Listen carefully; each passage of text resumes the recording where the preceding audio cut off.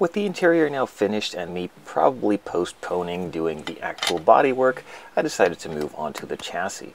So firstly, a lot of the chassis pieces needed to be assembled. It comes in multiple bigger pieces that all combine into the long stretching piece from front to back.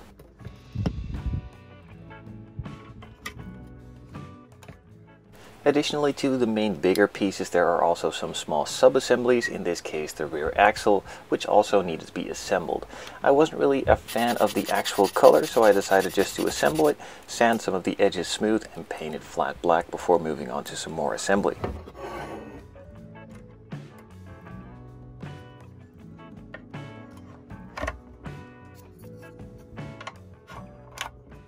If you, just like me, are used to building 1/24th or 1/25th scale model kits, the plastic versions, then building a kit like this is an absolute eye-opener detail-wise. The amount of attention they spent on detailing out the chassis and making a lot of these parts actually functional, like these leaf springs, is insane.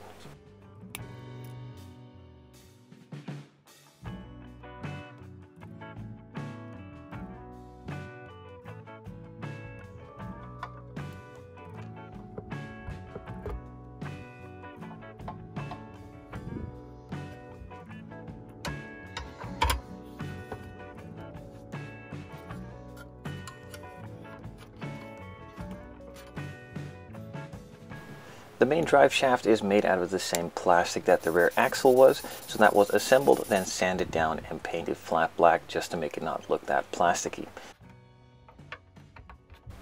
So not all of the pieces are detailed 360 degrees, specifically this piece for the transmission is just detailed from the underside or the top side, depending on where you're looking at it, of course, but that isn't really that big of a deal as it is still nicely color coded, fits in, and it shows all the detail that needs to be shown. These specific parts that I'm installing here are incorrect and they will be getting in my way further on in the build, so it is important just to be very closely paying attention to the instructions and putting the parts in the way they are supposed to. These just need to be flipped around to the other side as they are now just a little bit in my way later on when I'm assembling the engine bay.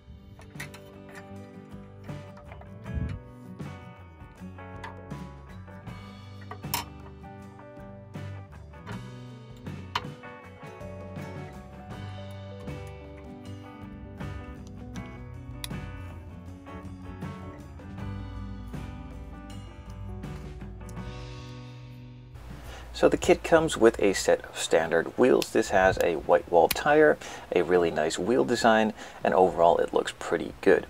Now I myself wasn't really a fan of the white wall on the tire and I thought the wheels were a bit too narrow, so I decided to opt for the optional extra set, which is a lot wider of a setup all round and has a bit of a more open look wheel design, and overall I think it fits the design of the model that I'm going to be building a lot better. So let's change those out.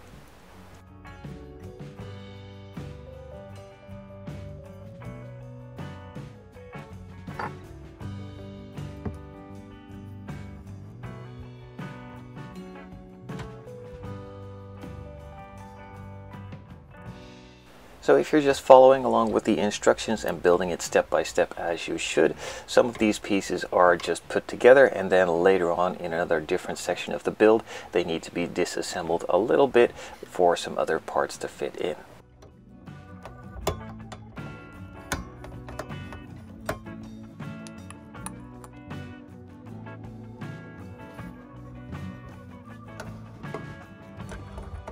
In order to fit the rear section of the exhaust in, this center section of the floor pan needed to be removed, so a lot of screws were undone. Then the exhaust was assembled and put in place, and then later on that section of the floor pan can be put back in.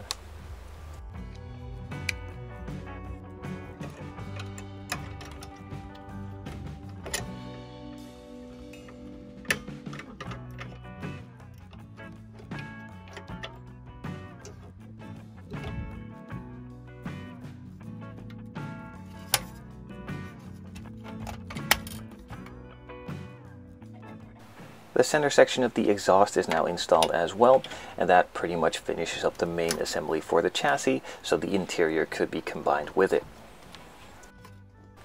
So all of the door panels and even the trunk and hood can open on this model in the end, so it is important to finish out all of the details too. So the trunk was also included in there, a couple of pieces for the back and the side, and then a nice little detail was the spare tire and the jack that needed to be put in as well.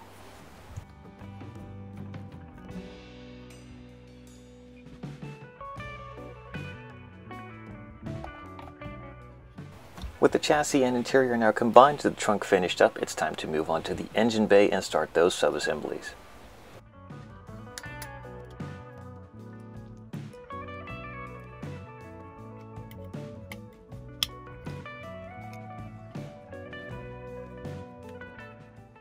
The radiator is now finished, so we can move on to the main engine part itself. Firstly, starting off with the air cleaner that is made out of different parts, has a nice mesh piece in it, so that gives it a bit of an extra dimension.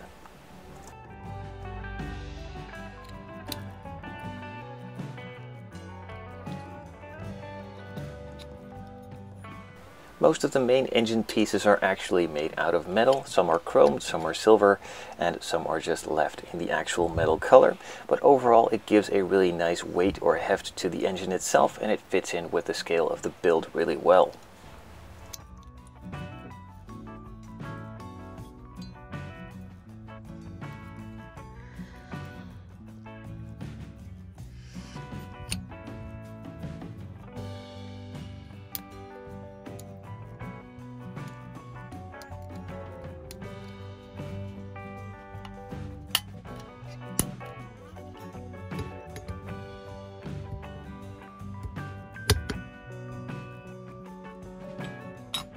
Now that the main block is assembled, some additional details can be put on as well, and of course some plug wires need to be installed too.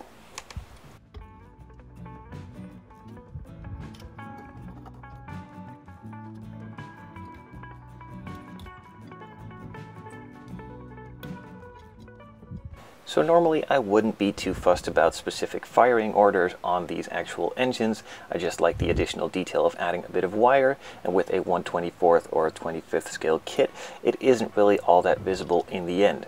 Now with this being a super big kit, it is important to follow the wiring instructions and wire it up properly, so I don't get complaints from some of you guys, of course.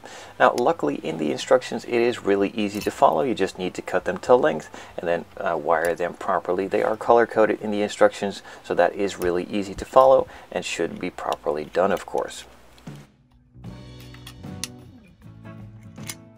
Earlier on in the build, when finishing the main floor piece, I mentioned that some of these side spats were mounted incorrectly and they actually interfered by putting in the engine bay parts themselves. So those were flipped around quickly for the engine bay parts to be put in, and then I could move on to the other side.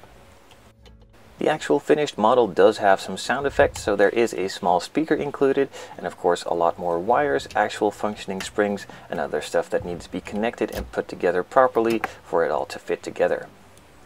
To power all of those sound effects and lights up, there of course need to be some batteries installed as well, so let's do that now. Actually, it is a really cool detail that the actual battery fits over the part where you need to put the batteries in. That's a really nice touch.